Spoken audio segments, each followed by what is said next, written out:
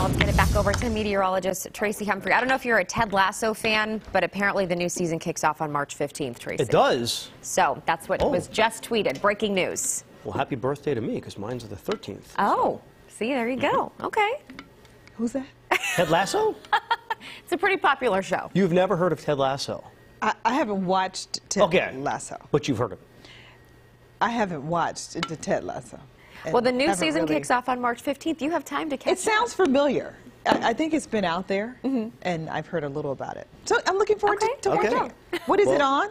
Apple TV. Apple TV. Okay, all right. See? Learn something new. Learn something new. Highly recommend it.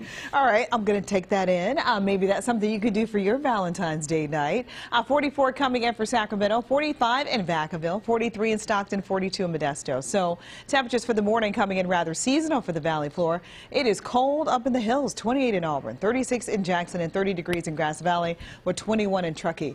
Look at the difference. 3 degrees higher this morning with your temperatures in Sacramento, 7 degrees higher in Fairfield. And then you can see a little cooler coming in for Auburn as well as for Jackson. So a tale of two forecasts about the hills versus the valley, right?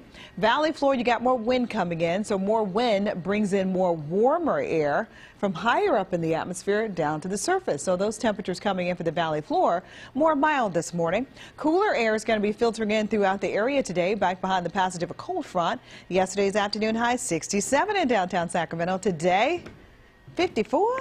I know, that's chilly. And it's going to be cooler than average heading into the weekend. That's a look at your weather this morning. For your First Alert Traffic, here's Tina. Thank you very much. Okay.